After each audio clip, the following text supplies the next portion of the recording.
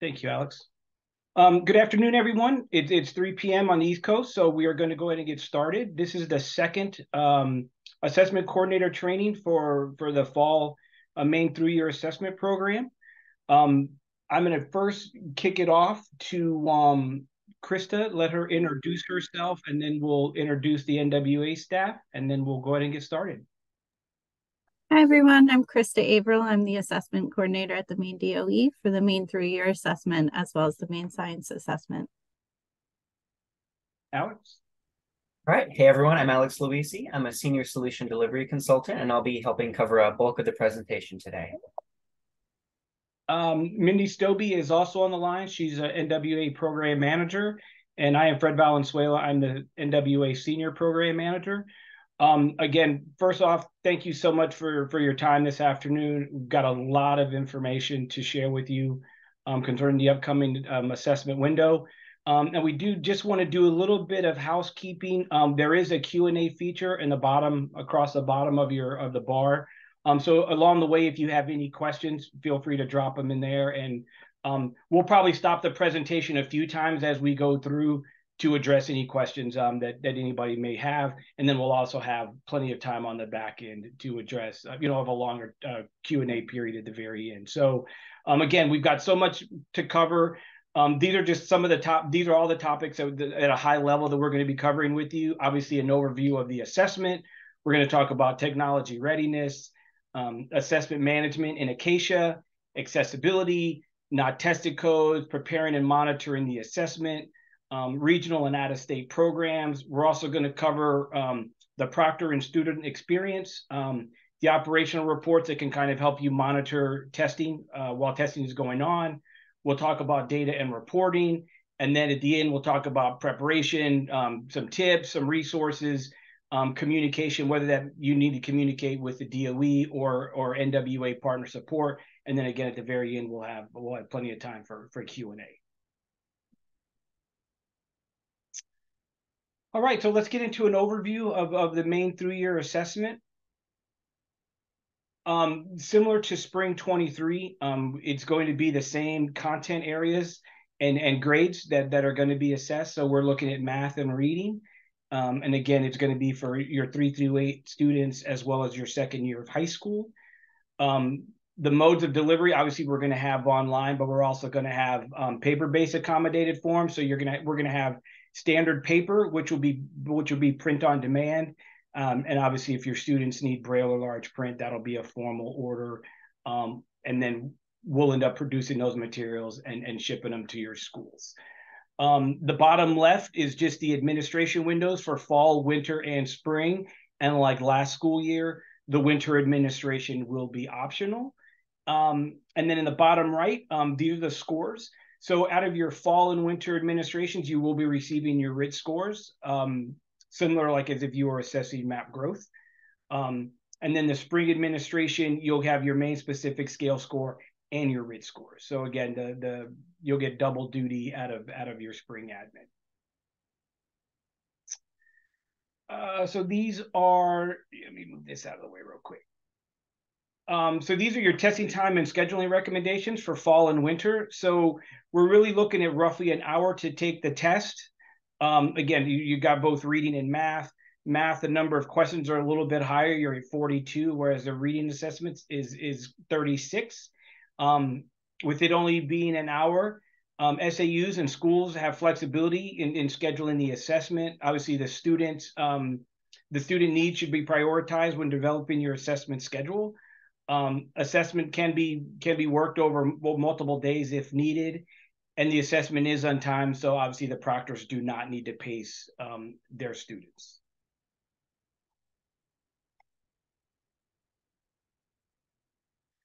All right, this is the testing time and the schedule recommendations that were based on spring 23 empirical data. So you can see for 3 through 5, the test was anywhere from 2 to 2.5 hours, taking 2 to 4 sessions. Math and reading for grades 6 through 8, again, probably around that 2-hour time period with 1 or 2 sessions needed. And then your second year of high school, about 1.5 hours with just 1 session that the students needed to complete the test. All students in the same grade and given the same assessment will have the same number of items that they will be taking. Again, those testing times and scheduling, those are just recommendations. That estimated testing time does not include printing and distribution of the test tickets, launching the secure browser, the student logging in. Obviously, when the student they may need to pause. They can pause out their assessment just by logging out. And obviously the system will automatically log them out if the system sees that there's roughly 15 minutes of inactivity.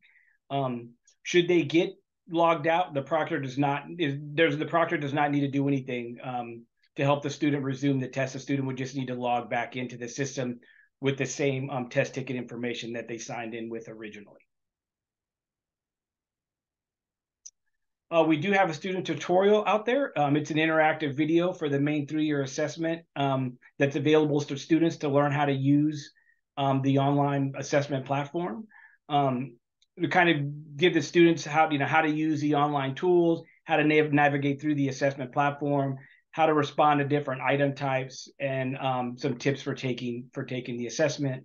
And in the bottom, we've shared a link with you so you can get to easily access the Maine 3-year student tutorial. We also had an item type sampler. This is some people call it a sampler, some people call it a practice assessment, but it's in essence just to give the students the opportunity to practice with the platform, gain familiarity with the item types that they're going to experience. It's accessible by the NWA assessment portal, the Maine DOE webpage, or a link which is in the secure browser. Paper item type samplers can be provided along with the answer key. This is also a great way for the students to ensure that the devices meet all the system requirements before day one of the assessment. And then again, at the very bottom is a link to the online item sampler. And then if you're going to take the item sampler online, this is just what the screen is going to look like. So on the left, you would see the Maine 3-year assessment. And then underneath that will be the item type sampler. That's what you would choose, obviously, if you want to take the item type sampler. And then the next screen that's going to pop up is going to ask you for the year, the grade, the subject area, and whether or not you need an accommodation. Please make sure that you select fall 23 when you go out there when you're gonna use the item type sampler. And now, before we hand it off to Alex to start the technology readiness section, are there any questions that we can answer? There are no questions in the Q&A. Oh, wonderful. All righty. It's all yours, Alex. All right, great. I'll take over from here. So we want to start off talking about technology readiness, go over what devices are supported, what operating system version, and talk about the application that is needed on student devices so that they can log in and take the Maine 3-year assessment. So we'll jump right in here. So we do want to mention that there is a separate application for the Maine 3-year assessment. If you've administered the assessment back in spring or previously, it is the same application, but it is a different app than the Map Growth application. So we'll show a little bit of differences here in a moment. But when you do install the State Solutions Secure Browser for the Maine 3-year assessment, it's going to ask you to enter a partner code. That partner code is just ME, like Maine.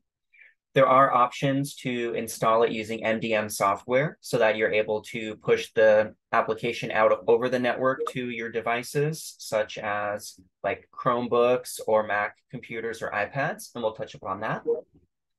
They can also be installed individually on your devices if that's easier for you. We do always recommend as well is to just turn off any automatic updates during active testing, just to make sure student devices don't get updated to a new version that is not yet supported. Something else we want to make sure is noted is that the previous version of the State Solutions Secure Browser does need to be uninstalled before the new version can be installed. And we have instructions on how to uninstall that in bulk as well, so that you can save some time and you're not having to do that across each device. And then just also note that the Map Growth Secure Browser, it's a different app. that one would not need to be uninstalled or reinstalled for the 3-year assessment. Okay, so as far as devices that are supported, so same types of devices as before are supported. So Mac computers, Windows computers, and then Chromebooks and iPads.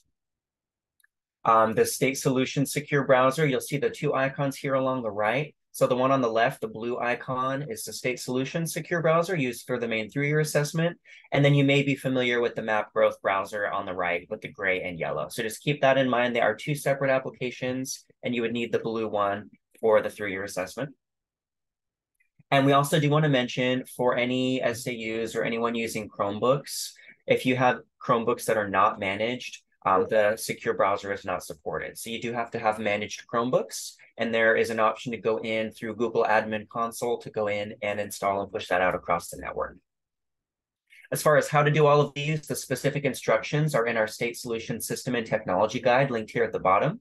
Krista did also put a link in the chat to the PDF version of these slides where you can go in and click on the links. So definitely take a moment to grab that and save that. And then that'll be a great way to access all these resources we're sharing. We also want to talk about system requirements for staff and teacher devices. So there's no application that's needed for proctors or for staff. You just use a standard web browser and log in. You just want to make sure you're using one of these supported browsers here. We do support most of the common browsers, and we recommend you be on the latest version. And then just keep in mind, Internet Explorer is no longer supported, but Microsoft Edge is available if you prefer using a Microsoft browser.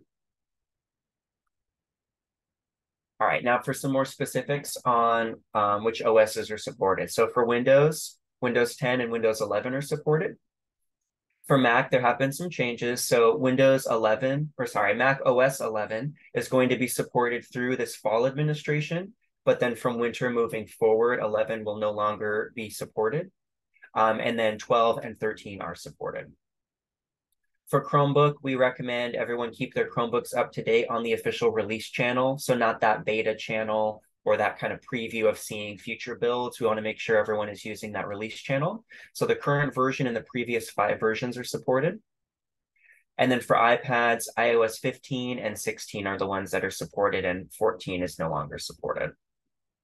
I do want to mention for some of these older OSs, like on Mac, we don't block the previous versions from working. So if you don't have any way to update, you may still be able to use it, but we definitely highly recommend updating to one of these supported versions, just to make sure that students have a consistent experience. So please update all of your devices to one of the supported versions. And then as we mentioned before, we've got the System and Technology Guide available here, and then also a System Requirements Guide. It's a lot shorter, just going over these specific requirements. All right, and then to touch upon that, these guides. So there's a lot of great information on these guides. So the System and Technology Guide is a comprehensive one, which covers everything.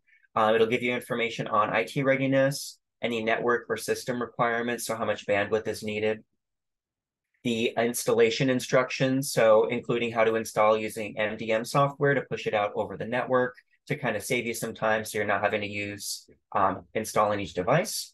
And then also what URLs and IPs you may need to add to your allow lists to make sure that your firewall and security is not going to be blocking any websites needed for the assessment.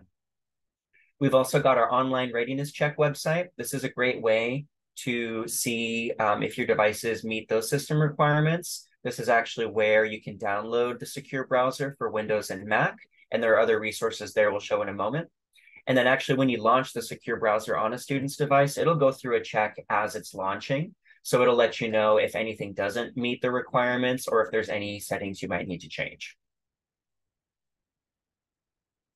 So that online readiness checker page we mentioned is right here. So you'll see along the left, there's a system requirements guide with that yellow button. So you can just confirm which OSs and devices are supported. Below that is the actual download links. So this is where you'll download the installer file for Windows and for Mac. For Mac MDM software to manage over the network, there's also a config file you can use. And then for iOS and Chrome, you would really just go into the App Store on those devices, or again, through that MDM software or Google Console to manage that over the network for your devices. And then on the right, we have a school capacity calculator. This can be pretty handy to try to calculate how many students you can test at once. It'll help factor in bandwidth. You can enter in information on how many devices you're planning to use and how many test sessions you want to have per day for it to help you calculate that. And then a little further off the screen, there's also a speed test here. So this is a good way to just get an estimate of what your bandwidth currently is when you check the website, so you can help to plan for that. And then here along the bottom, we have a link right to this readiness checker page. So we also want to mention that every so often we do take our systems offline for maintenance. We always try to schedule these over the weekend to try to not interrupt any active testing.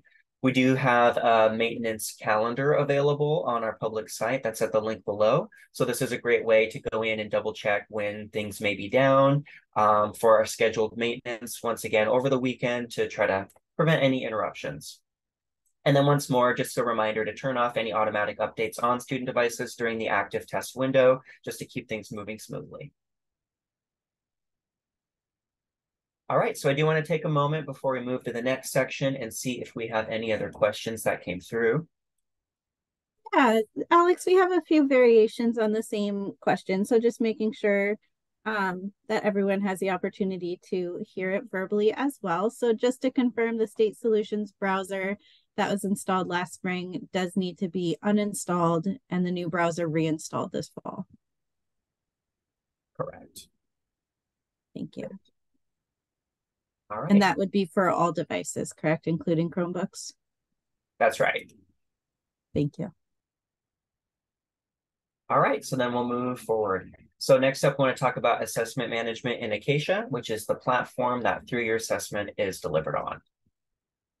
So just to kind of make sure everyone's on the same page, we've got a few different terms we want to get everyone familiar with. So Acacia is the name of that platform where the through-year assessment is delivered. So that's where you'd be able to see the students that are registered to go in and update any like accommodation needs or any other needs on the student's profile. The way that you access Acacia is through the MapGrowth website. So you use your same MapGrowth login that you may be familiar with in the past if you've been giving the MapGrowth test. So that teach.mapnwa.org site. And then from here, there's going to be a link to get you through to Acacia, which we'll show in a moment. We want to make sure everyone keeps in mind that user profiles, so your own profile, any other staff that you need to create, all of that is still managed through MapGrowth.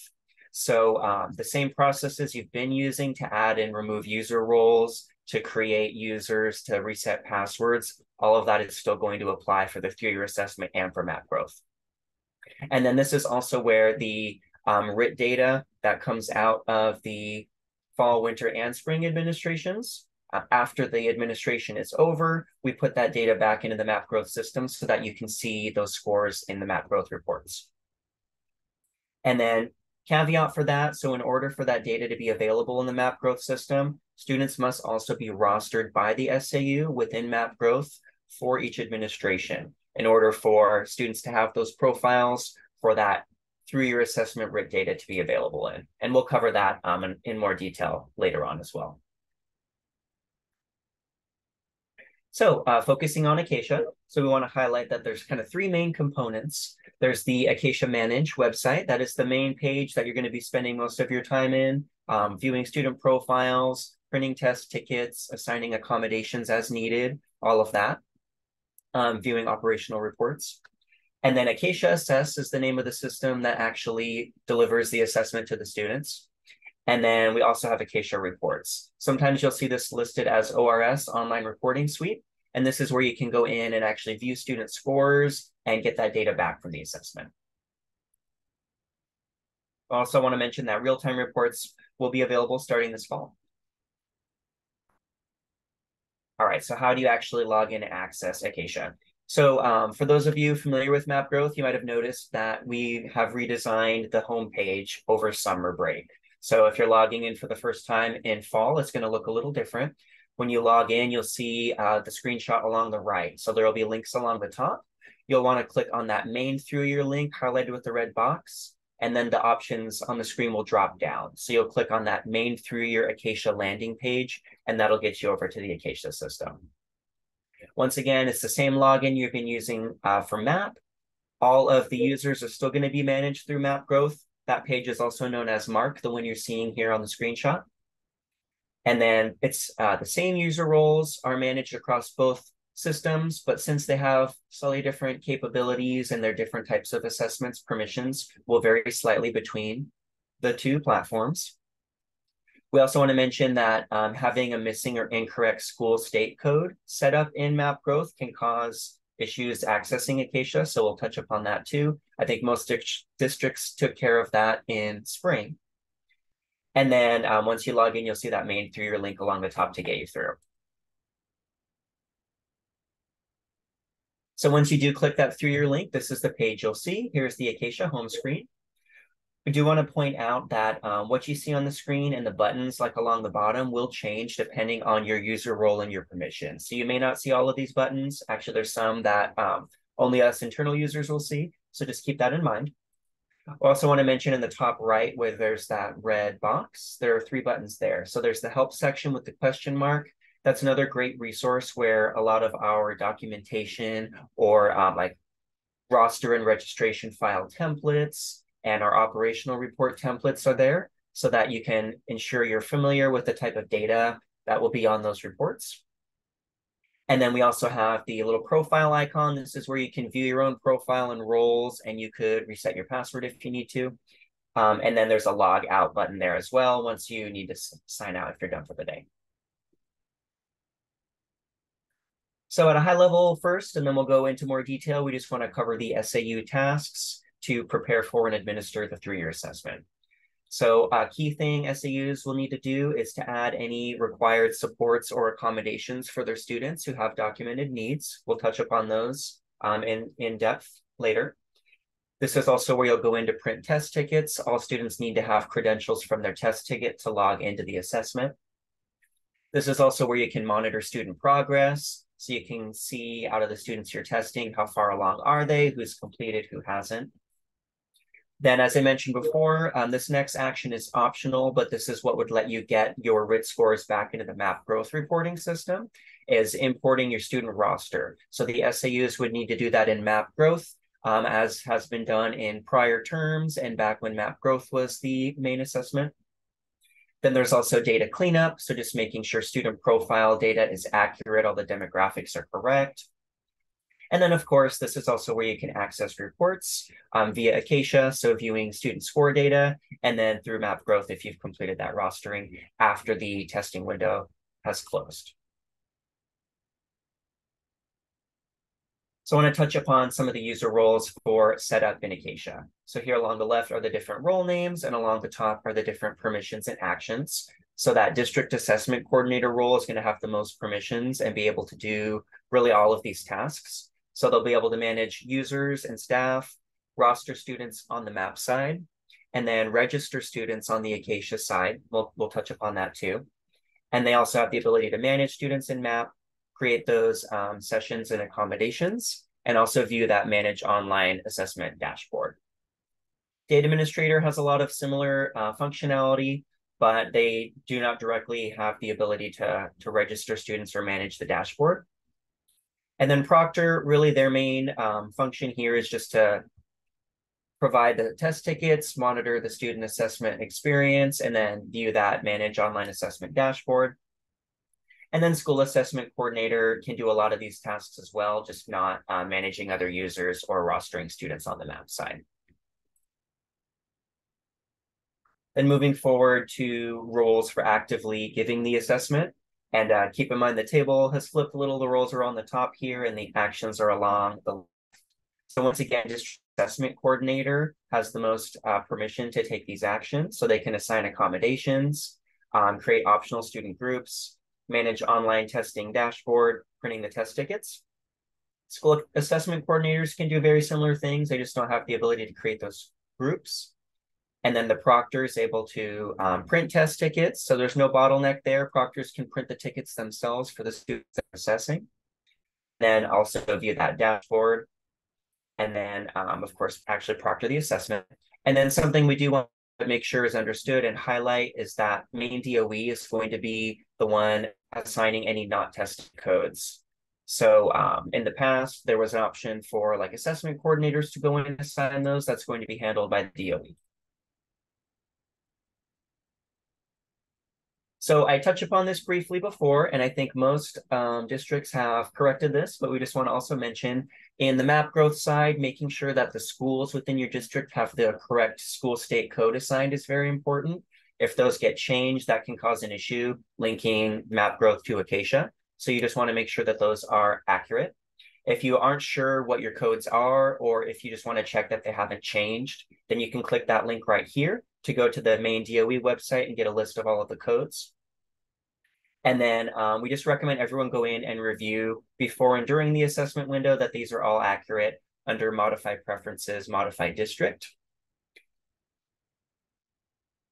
And then another kind of caveat here is if you're rostering with Clever, that automatic rostering solution, you'll want to make sure that you do have your state code shared via Clever too, since that's where it's going to be pulling that info from. So you can use that state ID field and share that with NWEA, and then just make sure it matches the proper school state code. All right, so next up, we want to talk about rostering in Acacia.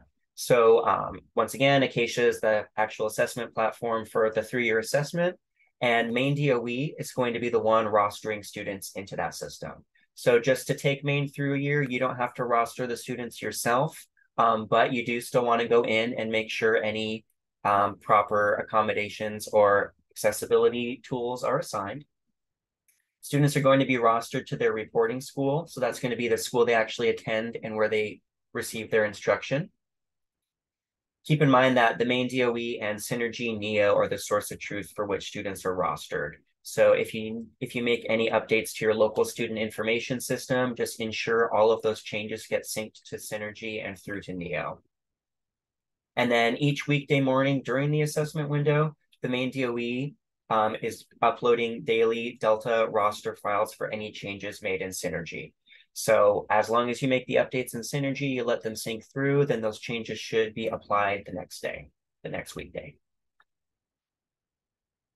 And we mentioned this once before. So for rostering for map growth reports. So in order to be able to see that data back on the map growth side, SAUs do need to roster the students to map growth, same process as you've been using in the past. So we do need to complete that rostering before the last day of the administration window. So before October 27th for fall, in order for that data to be available. And then of course, the student state ID needs to be the same in both platforms. You want to just be consistent and use all the same demographic information so that those profiles get connected and that the score appears in the proper place on the map side. We also do have a map growth rostering quick guide for those who aren't familiar, if it's been a while, linked below. And this will give you some instructions on how to pull that roster and then how to import it into map growth. All right, so that covered map growth rostering. Next up, we want to talk about the registration file in Acacia. So first of all, test registrations, that's essentially which tests are assigned to which student. Those automatically get created. So you don't have to go in and manually assign tests. That'll happen automatically as the DOE is importing the rosters. Any edits to registrations does need to be completed by SAUs. So once again, that's something like assigning an accommodation like text-to-speech, ordering a paper or Braille form for students who need that. And then keep in mind in the registration file, if you download that report so that you can make edits and import the file again, every student is going to have a separate line for each subject area. So they'll have reading and math on 2 separate lines. So just make sure that any accommodations you assign or changes you make are for the correct subject. And once again, that Acacia Help Center, the question mark at the top right, is going to be where you can see that template and see which columns contain which data to better understand how to make those edits. All right, so next up, we want to talk about student groups. So students can be grouped by grade by their teacher with a group name or by assigned test administered. Essentially, there are groups for online testing. Those are kind of designed so the proctor can just pull up their group, get a list of just the students they're testing and more easily monitor those who they're actively testing. And then there's also reporting groups. Generally, these are created as classes and assigned to a teacher so that that teacher can view results and scores just by the group of students in their class. And then for the online testing groups, one more thing is you can print test tickets by that group. So it can help save you some time with printing. It'll know who you've added and allow you to print them all at once. So a student does not have to be in the same testing and reporting group. They can be created independently and used separately. And then online testing groups are optional, but reporting groups are required so that educators are able to see student results at that classroom level. So we highly recommend people go in and get those reporting groups created so that teachers can go in and view the class level data. And then as far as how to access and view those groups, so once you're logged into Acacia, there's that button along the top left that says menu you can click on, and you'll see the blue kind of sidebar appear with different options. Once again, those options will change depending on your user role, so you won't see everything. But if you have the right permission, you could go to student groups. This is where you can actually add the student groups to a template and import that file to create them in bulk. And then there is also options to go in and create them manually if you just want to make a few at a time or on the fly. And then as far as going into view and edit groups, so once you click student groups, you'll see these drop downs listed here. You'll be able to choose which term, so which test administration, subject, grade, and then your organization level, so your district or your school. And then you'll also be able to click on the group column that appears once you've put those filters in so that you can see which groups have been created and which students are assigned. All right, I know that was a lot of information covering the platform, rostering, registration. I think I saw a few things come through the chat. So let's take a moment to answer any Q&A questions. Yeah, so Alex, I can share those for you. So in the Q&A, we had 3 questions come up. So one of them was for MapGrowth. Do we need to uninstall and reinstall that browser? For example, if you're giving MapGrowth in grade 2, and the answer provided was that you do not need to uninstall or reinstall the MapGrowth browser. There's another question about the view report shortcut icon in Acacia, that it is not available. So that button was not functional, and so we did remove it from the platform until it is functional in order to avoid some of the confusion that was resulting from that. So you will see that button again on October 2nd when the online reporting system becomes available. And then there was a question of how do we notify the DOE of NTCs? There's no need to notify the DOE regarding NTCs. Parent refusal and student refusal will no longer be NTC options, and the NTCs are going to be used to determine which students should be excluded from the aggregated reports. This is because we did have to go in and remove a substantial number of NTCs from student records after the spring administration that were applied to tests that had been completed. And so the student should have had a score, and with the NTC, it would have automatically made them a non-participant and given them no score. And of course, we don't want to negatively affect your participation rates. And so we are managing the NTCs on our side moving forward. Great, thanks, Krista. All right, then we'll move forward now. So next up, we want to talk about accessibility. So going over the different universal tools, designated supports and accommodations that are available and when to apply those. So as far as the different types of features, so we have accommodations, which those are really only available to students who have a documented need in their IEP or 504 plan only. And then designated supports, these are determined on an individual basis for a student. And then the universal tools are available for all students. So as far as the different types of accessibility features, there are non-embedded. So these are ones that are provided locally to the student. They're not provided through the online system. So that might be something like, physical calculator if a student has a need for that throughout the assessment, or read aloud, things like that. And then we also have embedded accommodations or embedded features, which will change the way that the assessment is provided to the student. That includes things like text-to-speech read aloud to the student. All right, so I want to touch upon the universal tools that are available. So once again, these are available for all students. For non-embedded, scratch paper is permitted for students. And then I'll just kind of briefly touch upon these ones here, and you can see them listed.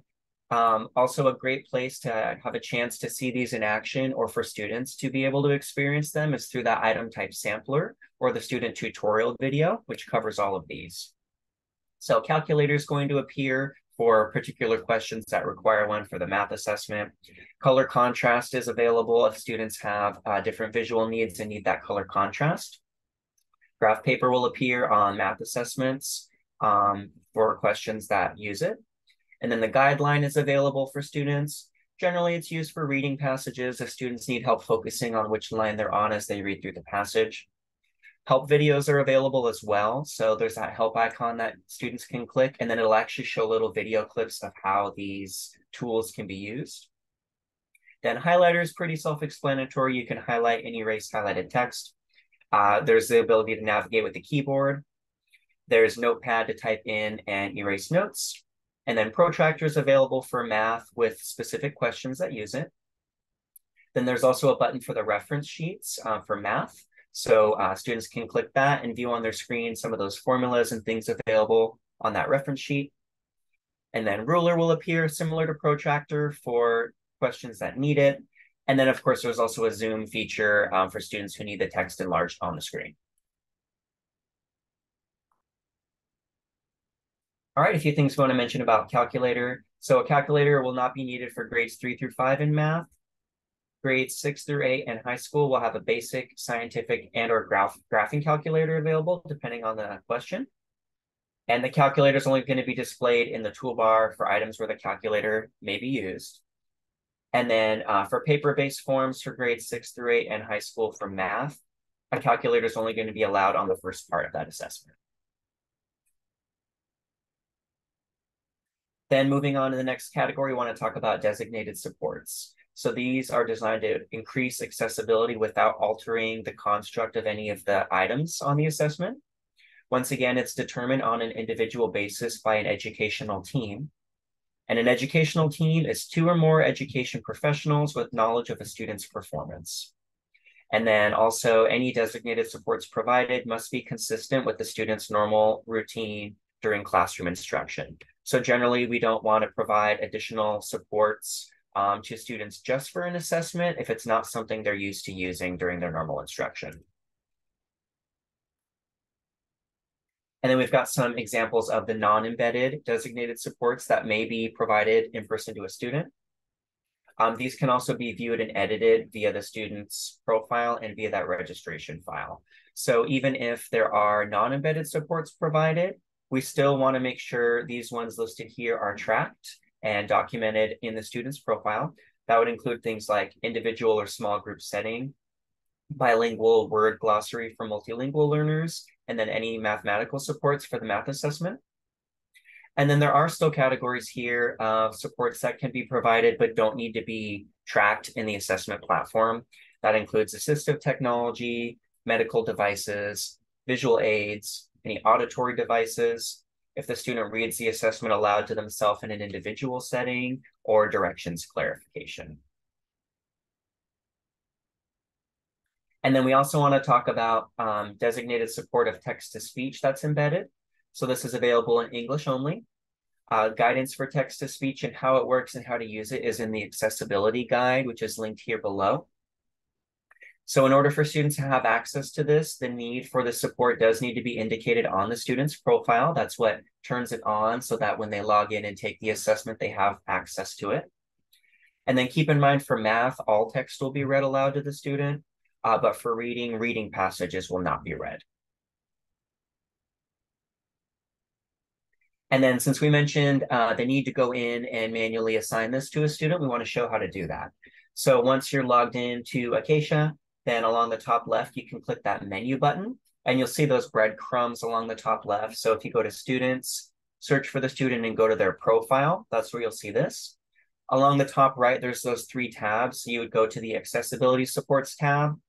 Then as you look down the screen, make sure you choose the proper term. So in this case, fall 2023. And then here's where you see the embedded accommodations and designated supports. So there's going to be a column for each subject. Just make sure you're applying it to the proper subject, whether it's reading or math. And then you do need to scroll down and click that green save button in order to save the change. As you see here, this is also where you would indicate if any paper assessments are needed. And we'll talk about those in a moment too. Now we want to move on to the final category here of accommodations. So accommodations are changes in procedures or materials that are used to increase equitable access during the assessment for students with documentation of the need on their IEP or 504 plan. So some non-embedded accommodations would include things like a human reader for paper tests only. So a scribe, if there are students who do need somebody else to actually scribe the responses into the system for them. American Sign Language, if a calculator is needed for the entire math assessment across all questions. And then if a human reader is needed for the reading passages. And this is for students in grade 6+ with a print disability for the reading assessment only. Once again, these can be viewed and edited via the student's profile, but also added to that registration file and imported to be updated in bulk. And now we want to talk about paper forms. So these are considered an embedded accommodation. These, once again, can be updated via that registration file and imported or within the student's profile. And the options would be standard print, large print, and Braille. So I just want to once again highlight for standard and large print, students' IEP or 504 plan would require assessments to be paper-based and not administered online. The standard print forms are size 12 font and are available to be printed on demand. Then the large print, size 18 font and Braille will need to be ordered, and then we actually would ship them out to your location. So in order to request papers, schools do need to go in and indicate the accommodation in the profile as we showed, but also to complete a request form before the first day of the administration window on October 2nd. So there's that second step of filling out this form. So just keep that in mind. We'll show that in a moment. And there is a link right here in the PDF slides you can click. And then after students complete their paper form assessment, that proctor or scribe must transcribe the responses into the online system exactly as the student has responded. So essentially, if a student has a paper form identified in the online system, then that means when that test ticket is used to log in by that proctor or that scribe, they're going to have not the online adaptive form, but the computer will mirror exactly what the paper form is. And that's where the scribe can go in and enter that information exactly how the student had provided their responses. And then because of that, we don't actually need to have the material shipped back for any materials that are shipped out. And then all paper-based materials must be destroyed on site by the last day of the window. And then just a final note that paper forms are not adaptive.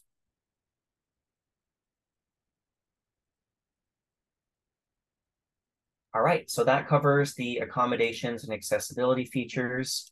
Taking another look at the Q&A to see if there's any other questions.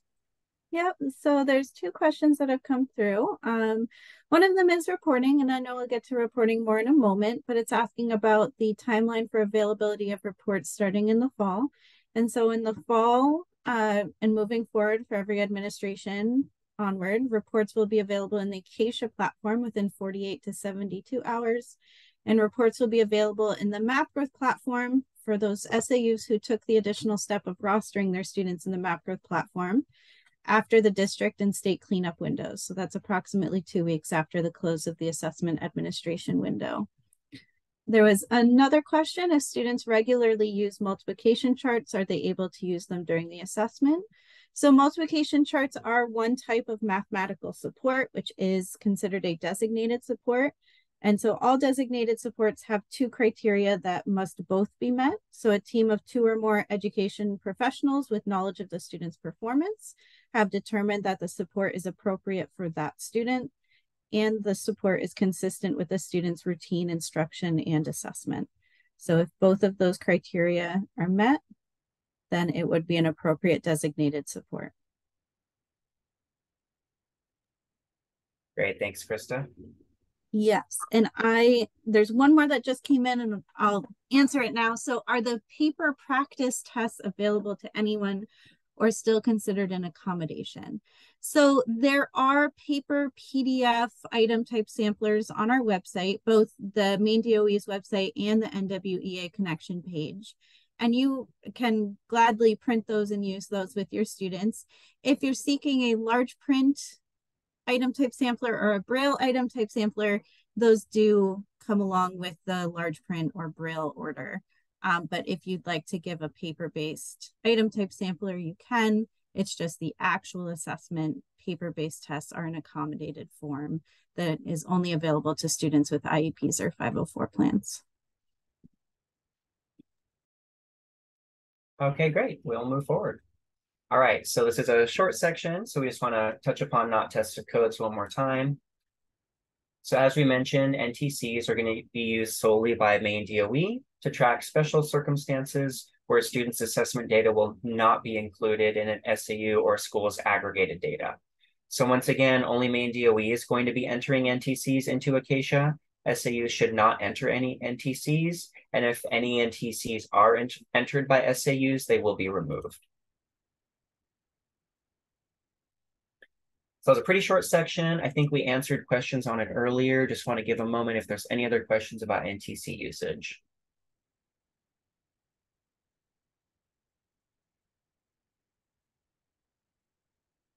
Okay, not seeing anything else. I think that's straightforward, but feel free to keep posting questions if you have them. All right, so next up, we want to cover how to prepare for and how to actively monitor the assessment. So first up is student test tickets. So they're available in two different formats for you to generate and print. So there's PDF formats, which is 1 per page or 4 per page. And then there's also an option for a CSV export. So like exporting it to an Excel spreadsheet that can export up to 100 student tickets at a time. That can be helpful for bulk printing, or if you want to use some of your own processes to format more per page, or use like a mail merger design the tickets to be more paper efficient. So you have some flexibility there. And then there are 2 ways to access and generate and print these tickets. So under that Manage Online Testing page, that's going to be the option to print them in bulk. We'll show that in a moment.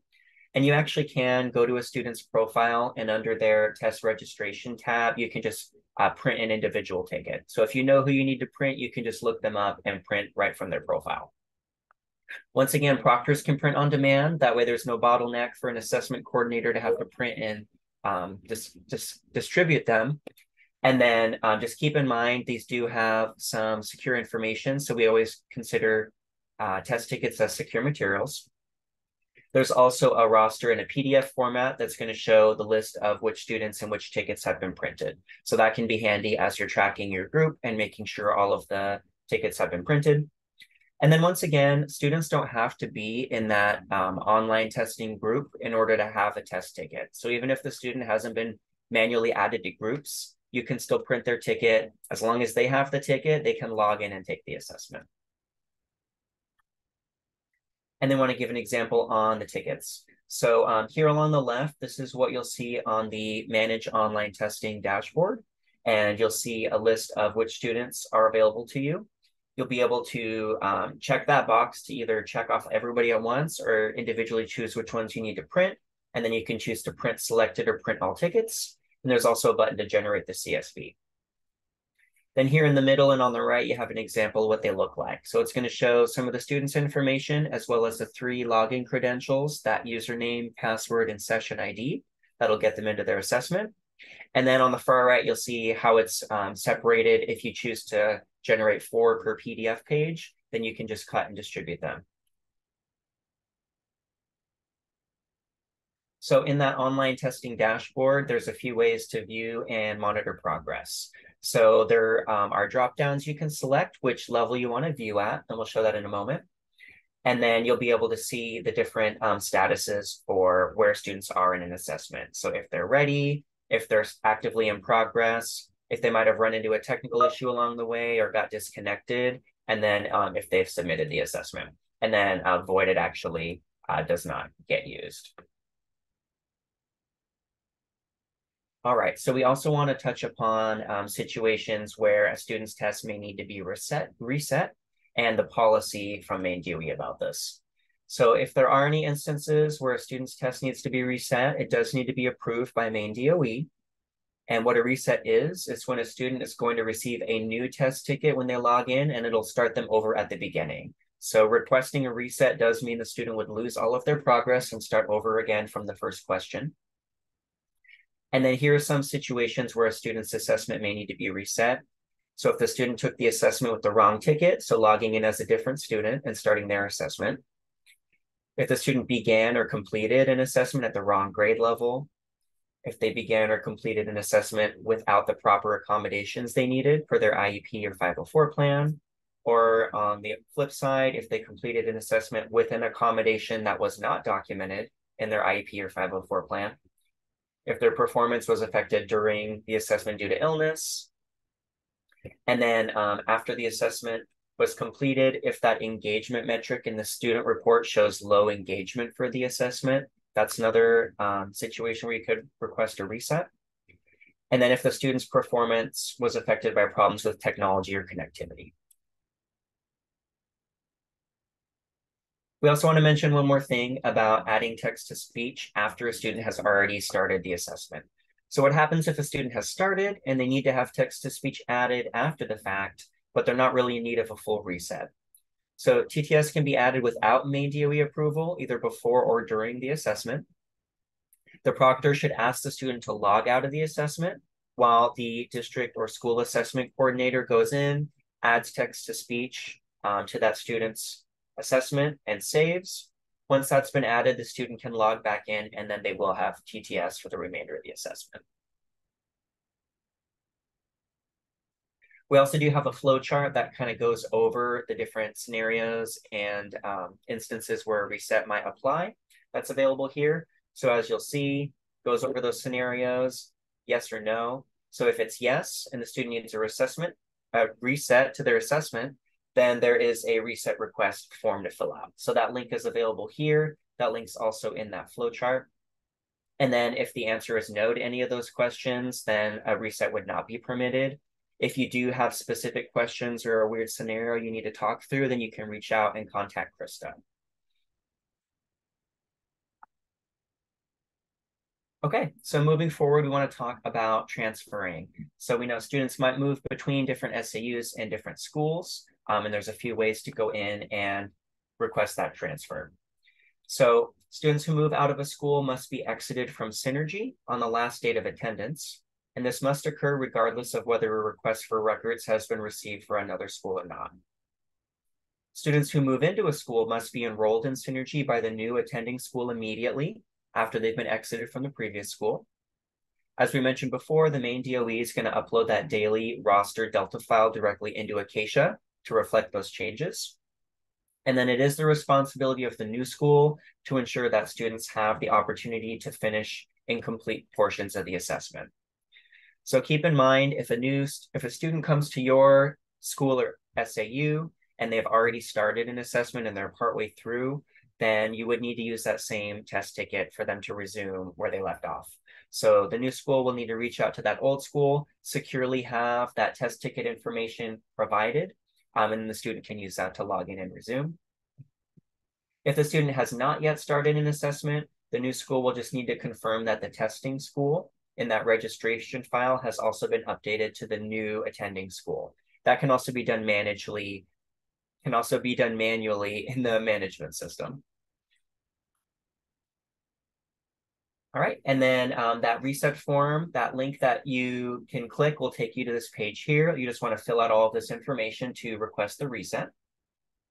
This is the preferred method. Just going through and filling this form, it makes it a lot easier to track and so that the requests get sent over to the DOE. But if you need to, you can contact NWA Partner Support, and support can also submit the request for you if you have the proper role and you're calling in. We did mention that testing school. So if a student moves into your school or district, you want to make sure to check their profile and make sure that that new testing school, that your location is there. So that reporting school field is going to be what populates the testing school. And just a reminder that reporting school is the school where the student attends and they receive instruction. The testing school can be changed if the student's taking the assessment at a location other than the reporting school. Just keep in mind that the reports are only going to be available at the reporting school. And then that testing school, how to get to this page, you'd go up to student profile, search for the student, and then click on that tests tab along the top right with that red border around it. And then once you click on the appropriate subject for that student, then you'll see the testing school there as the first option. Next up, we want to talk about how to do that transfer process on the map growth side. So the student transfer also needs to happen in map growth. The old SAU would go into that student's profile and just remove the current term. So they take them out of the fall 2023 term, and the new SAU would roster the student as normal within map growth. In order to help maintain historical data, SAUs can also use this link here to submit a student transfer. So that'll make it so their map growth historical data from the prior SAU carries over to the new SAU, and you can continue to see that historical data. And then for those using Clever to do this process, the old district would need to stop sharing the student as part of the regular Clever sync. That'll automatically take them out of the fall term, and then the new district would be free to roster them. All right, I want to give another moment to see if there's any new questions that have come in. Yes, there is one. So is there a date in which a new student from out of state comes to a Maine school to be exempt from testing? And I was typing this response, but I'll also just say it out loud. So if you have a newly enrolled student who comes during the last week of the assessment administration window, so this would be after October 20th for the fall, you are not required to assess that student if they have not previously started the assessment. So that is whether they're coming to you from another Maine SAU or if they're coming to you from out of state. If the student has previously started the through-year assessment, however, we do ask that you finish the assessment with them. Of course, there are cases where a student may join you on the last day of the window, and you may make an attempt to finish the assessment and it may just not be possible. If you have any concerns related to that, please don't hesitate to reach out to me and we can talk through on an individual basis what that looks like for you. Great, thanks. Okay, so then we'll move on to regional and out-of-state programs. Actually,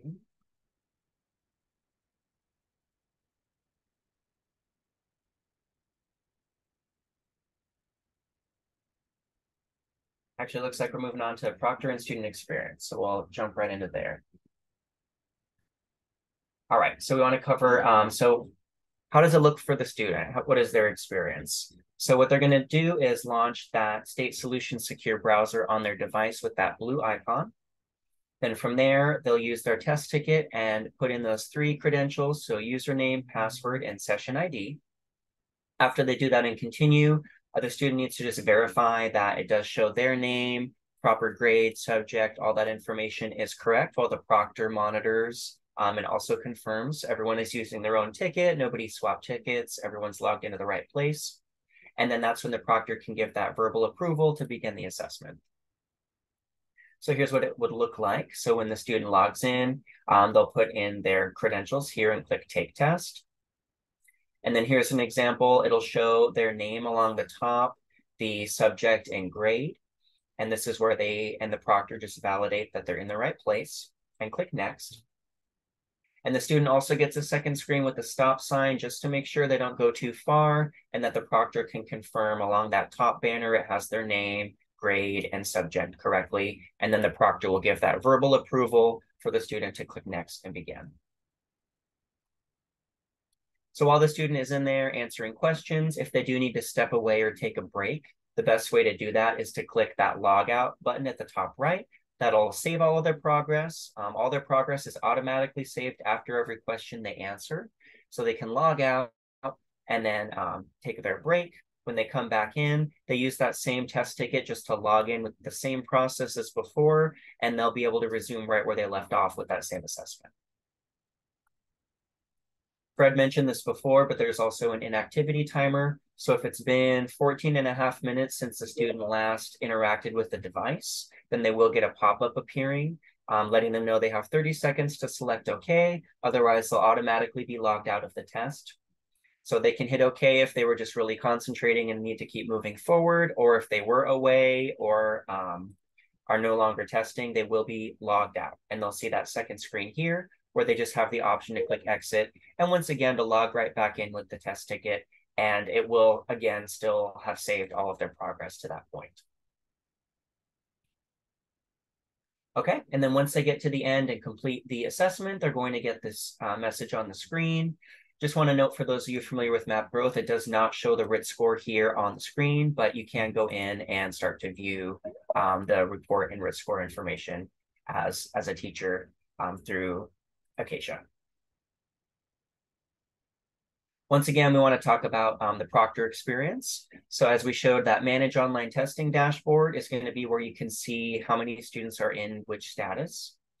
And there's also that testing status report under operational reports we'll touch upon, which is a great way to just get an export of a spreadsheet showing how many students are ready and haven't started yet, how many are in progress, completed, etc.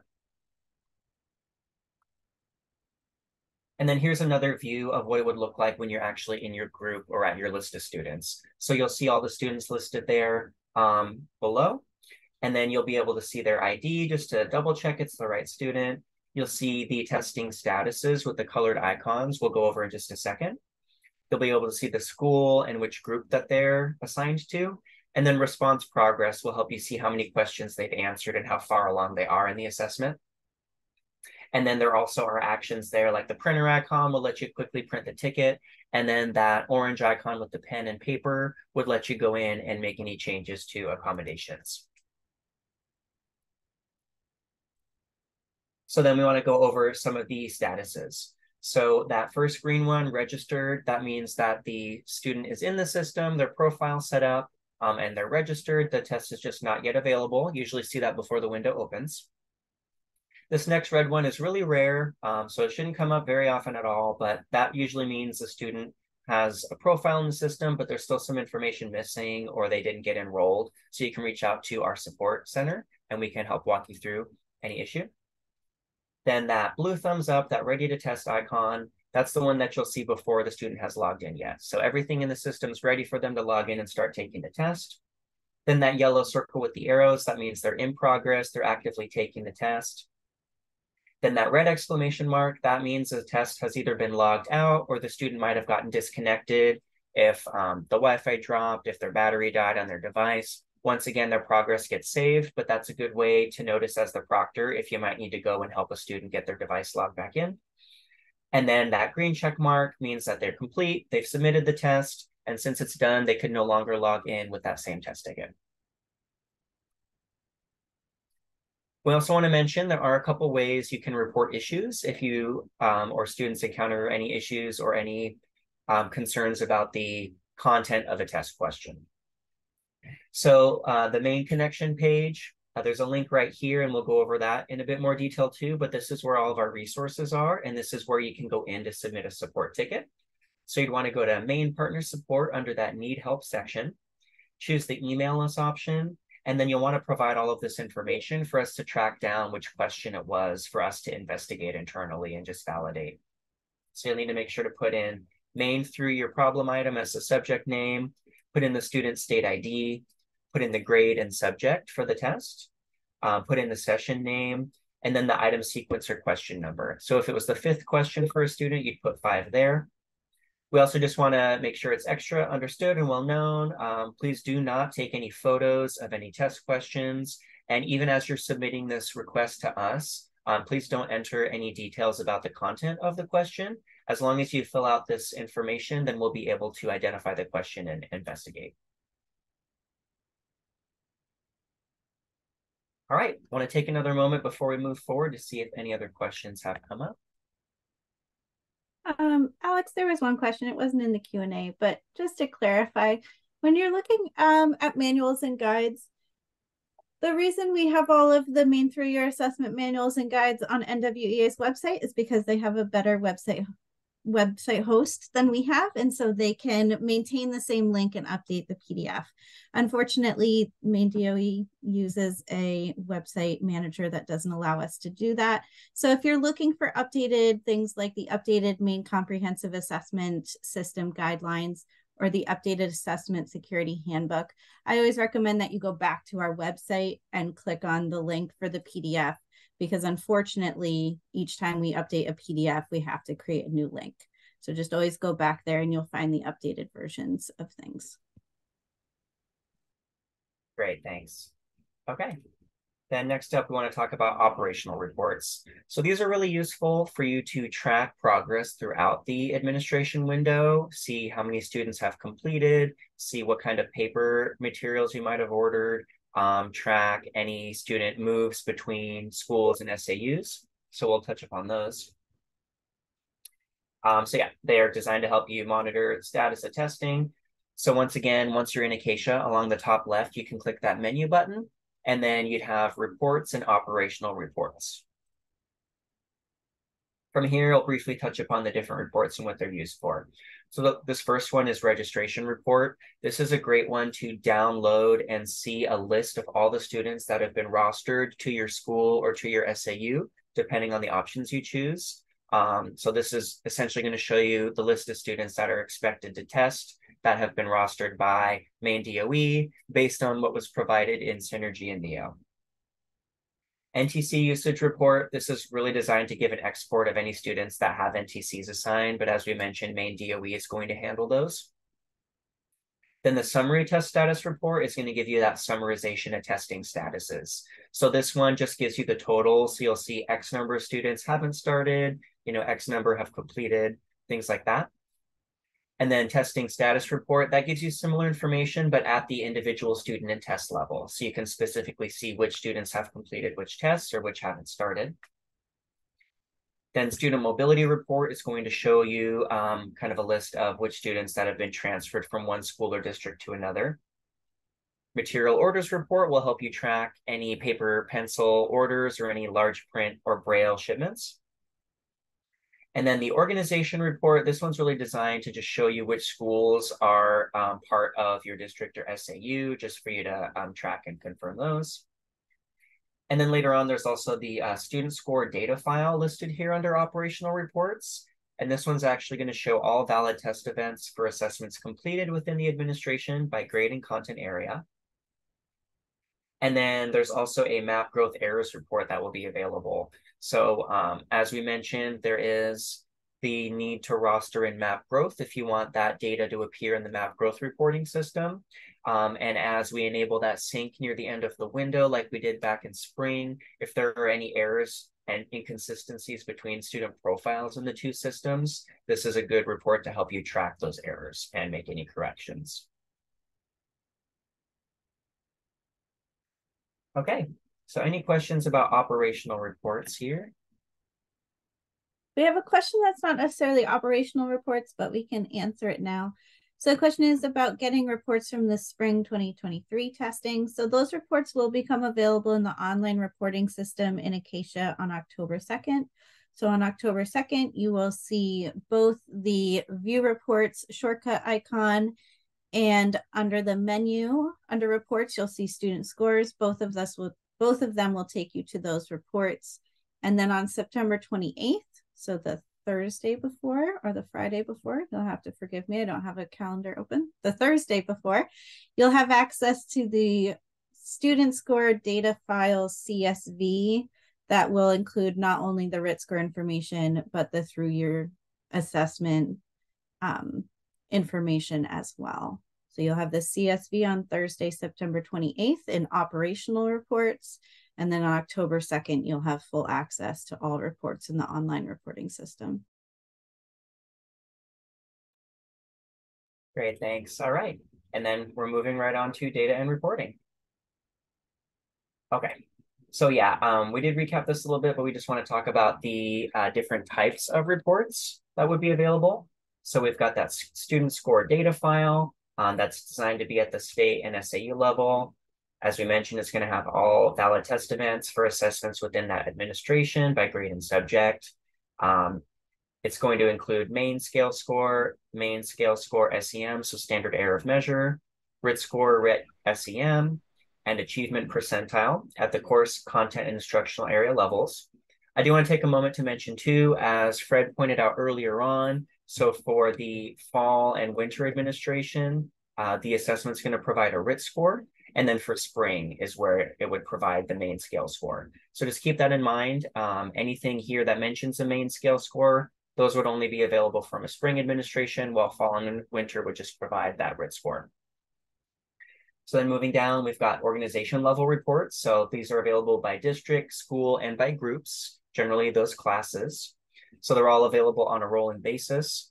The district level one has demographic filters for you to view progress and achievement at certain demographic group levels. It'll also provide averages for SAU, and then they all give you that list view and histogram view. And of course, that's for district assessment coordinators and administrators. Then down to the school level, this is going to provide averages for the school, going to give you those visual views of student performance for that school assessment coordinator level and administrator. And then on the group level, this is designed for instructors and anyone with permissions above that. It's similar to that class level view, like in map growth reports. This is going to have averages for that group. Again, you'll get visual views of student performance, and then users can create these groups and view reports with these groupings. And then finally, we have the dynamic student report. So that's the individual level student report, again, available on a rolling basis throughout the window. It's going to have student performance in an easily printable format, focused separately on each content area. So you'll have a different page for each subject. And then there is also item level information by standard, item type, and difficulty to let you see a little information about the items the student was presented and how they responded. And that's available for instructors and above.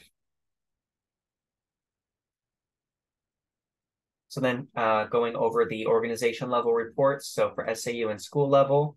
So really what this is designed to offer, summative data by achievement level, by group, school, and district. It'll have number of students tested and percentages by achievement levels, individual student achievement data for students in a specific group. Some of the questions it helps answer: how are our students doing overall? How are we performing compared to Maine benchmarks? What is our lowest reporting category and our highest? And then when to use it and what to consider. So of course, after testing to see the results, it's used as part of that instructional decision-making process. It's great to use when you want to use data to help inform student grouping. Keep in mind, it'll display data from a single session, so a single administration. It can be downloaded as a PDF file, and the columns can be sorted. Then moving down to that student level dynamic student report. So key info here, what this offers is student level data to help support each student's progress. It'll identify which standards students were able to successfully answer questions relating to. So that's the item level information we mentioned. Some of the questions this helps answer is a student on track? What are the student's relative strengths and suggested areas of focus? How can I leverage those relative strengths and areas of focus to help the student? And then when to use and what to consider, so it can be downloaded and as a PDF file and printed. And then last up, we have the individual student reports. So this provides student level data to help support the progress. This one, once again, will help provide how is the student performing relative to grade level expectations in reading and math? What are their relative strengths and areas of focus? And then this is meant to be printed and distributed by SAUs and schools after the administration. So for spring 2023, it was delayed, but Krista gave the dates a moment ago on when you can expect that data. And that's designed to be provided to parents and families to help provide them student performance. So we do want to give a moment to show some visuals of these. So this is the ISR. So here you'll see how it has the two different scores and information relating to them. So in this case, it's showing the Maine scale score. So this would be like from a spring assessment. You'll be able to see what the student's scale score is and where they fell in that achievement level, which level they're in. So in this first one, you see they're in the green one, at expectations. You'll also be able to see that student's score compared to the school, district, and state average. Also, the instructional area scores for all of those areas within the subject. And then down below with math, you see the same type of information here. And as far as how to go in and access reports. So once again, clicking that menu button along the top left, you'll see these options here depending on your role. And then under reports, there's a student score link you can click on. Once you click that, then along the top right, once again, those tabs in the red box, you'll see the different categories. So organization would be letting you choose like SAU, district, group. And then, of course, we got student to go down to individual student levels. And you want to choose these drop downs along the screen and then click on search. Here's an example for the SAU level. So here in this case, there is a district that has many different schools, and you'll see which achievement level the schools have fallen into. You'll also be able to see along the top which schools have, how many schools have scores. That can be handy as you're going through the administration just to see if all schools have begun testing. And then as you click on one of these bar graphs, you can actually drill down and see which of the schools are in that category. And then when you're looking at the school level, you'll see a very similar view, but instead these bar graphs are going to show how many students are at which achievement level. And you'll also be able to see the median RIT there along the top. And then if you look over on the right, you'll also be able to see median score comparisons. So keep in mind the Maine scale score is the 4-digit and the RIT score is the 3-digit. And then there's also that PDF icon at the bottom right for you to generate a PDF to print. All right, and then once you have gone in and selected a school or group level, you'll see this information. As you scroll down, you'll start to see individual student names for students that are in that school or that group, so you can see how they performed. And then there's a link that'll take you directly into their dynamic student report. And then that is what this one is here. So in this case, we've selected a student. We're looking at their reading report. Along the top left, you can see their Maine scale score in reading. And then along the top with the colored bars, you can see which achievement level they have placed in. And then below that, you'll see the instructional area RIT scores as well. And then looking down is where you'll see the item response information. So you can actually see which standards the student was able to answer questions on, and if it was correct or incorrect, to try to help inform some information on which standards the student is familiar with. And also being able to see item difficulty. And then once again, just noting that the Maine scale score is only available in the spring assessment. Otherwise, you'll see RIT information on these reports. All right, and then next up, we want to talk about when reports are going to be available for this academic year. So as we mentioned before, operational reports are available all throughout the window. The only exceptions is the student score data file becomes available after the state data cleanup window. So after the admin has ended, there are a few cleanup windows for district and state to go in and just make sure all their data is accurate. And then that map growth roster error report becomes available after the last day of the admin for you to go in and make any corrections there. And in general, data and reporting in Acacia is available within 48 hours from when assessment is completed. So generally, like with MAP, you'd see it in the next day, but it can be up to 48 hours. And then, as we mentioned before, so RIT data from through year being available back in MAP growth reports. That is after the assessment window has closed and that MAP growth sync has been turned on. So you need to make sure that students are rostered on the MAP side and that sync is active and successful.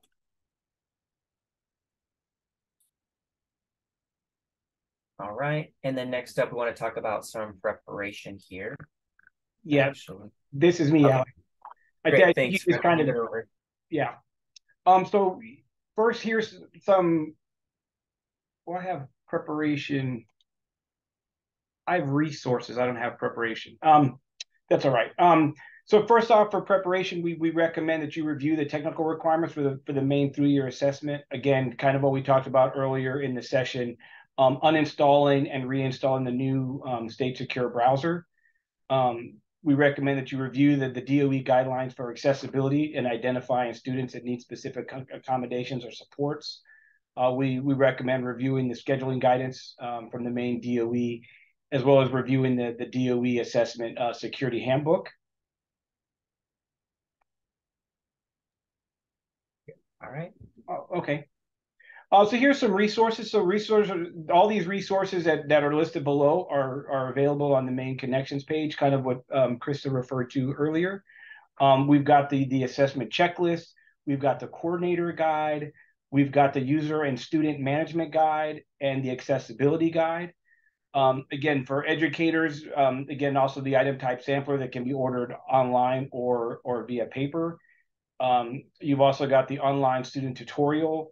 And last but not least, this will be a late edition coming in late September. It'll be the reports interpretation guide. And then for proctors, we also have the administration guide and the manage online testing guide.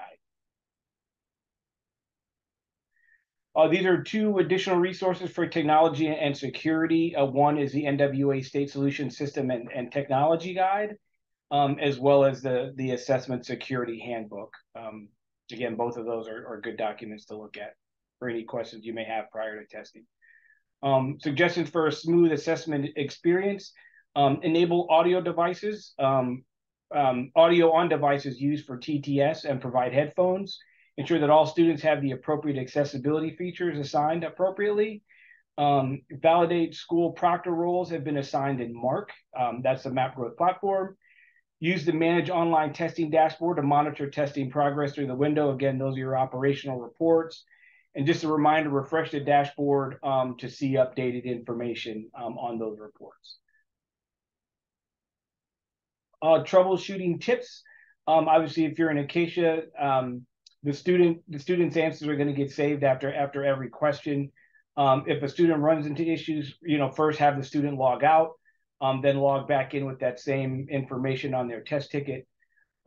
Should that not work, second step would be to do a full reboot of their computer, then have them log back in. Again, the proctor does not need to do anything. The student just needs to log in with the information that's available on their test ticket.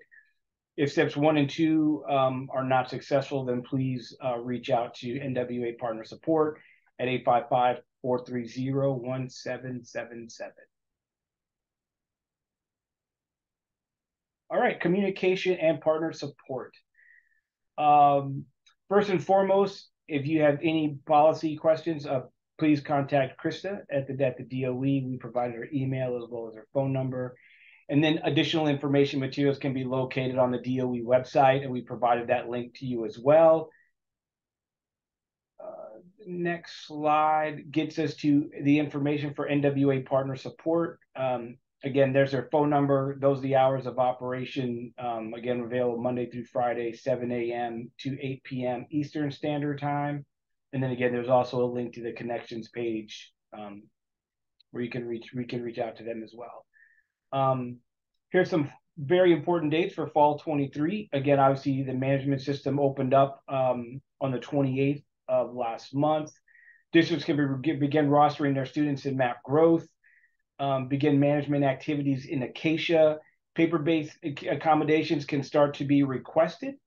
Those paper-based accommodation forms must be requested prior to the admin starting on October the 2nd. The fall window runs through October the 2nd through the 27th. Students enrolled after October 19th are not required to assess. And then November 3rd will be the last day to update support or accommodations and fix MAP Growth rostering errors. And that is it. So now we'll kind of open the floor for any questions that anybody in the field may have. So Fred, there's a few in the Q&A that I'll just highlight right now. Okay. So there was a request to reiterate when scores will become available for the fall administration and all future administrations. So starting in the fall, results in Acacia will be available within 48 to 72 hours.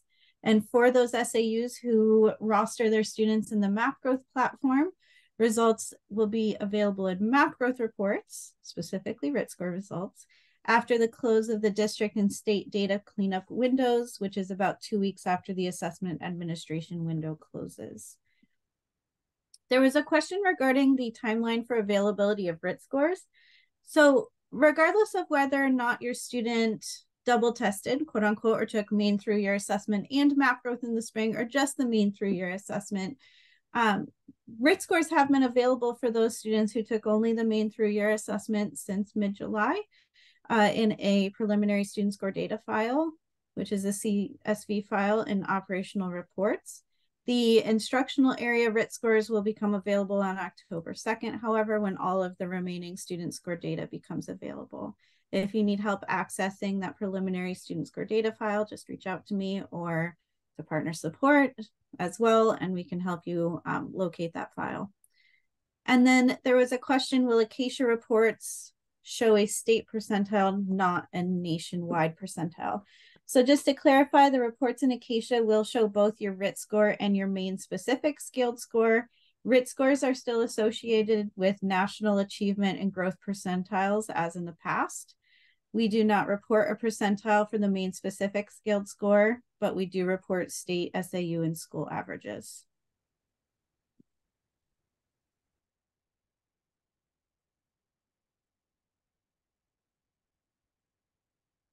Any additional questions, anyone? That feel free to type them in the Q&A. You can also come off mute.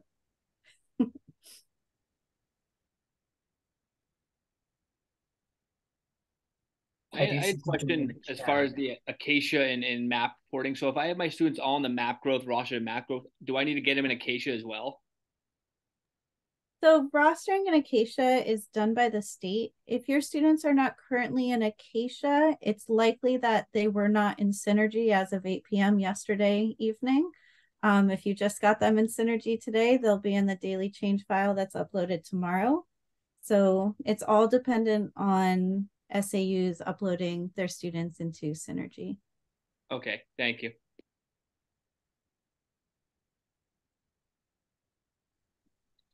Is there going to be any data analysis or how to read the data trainings put on, or just, I had seen that there probably will be some handouts posted?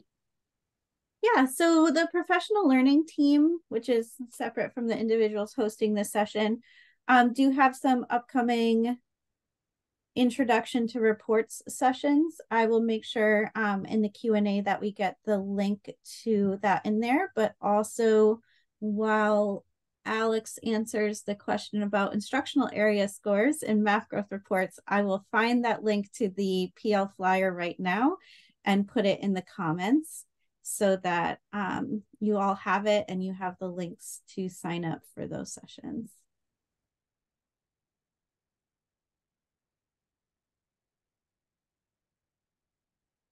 So Alex, the question is, to clarify, instructional area scores will show up in MAP reports for the Maine through year assessment on October the 2nd.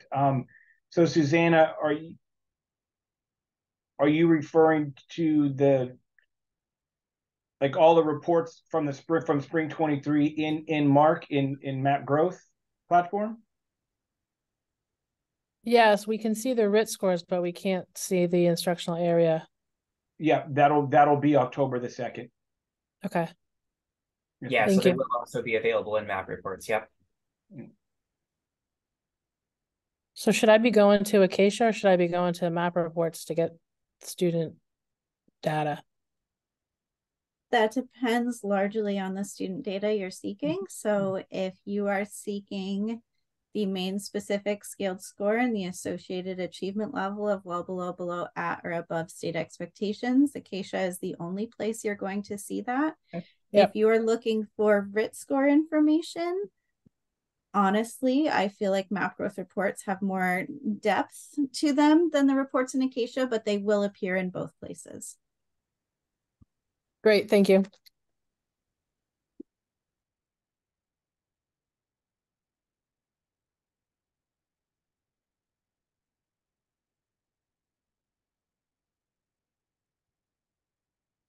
Any other questions, anyone?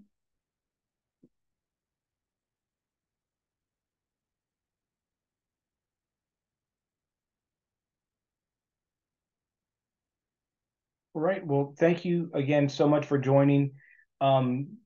Eventually, the Q&A from this, as well as the previous session that occurred on the 7th, will be the Q&A questions will be combined along with the answers. the deck and a recording, probably the recording for this training itself, will also be posted on the Maine Connections page. So if you feel like you need to go back and get a refresher from watching the video, you'll have that available to you. And the deck is already posted. Correct.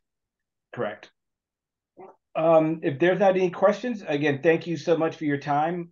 We look forward to a very successful Maine 3-year assessment this fall. And again, feel free to reach out if you have any additional questions.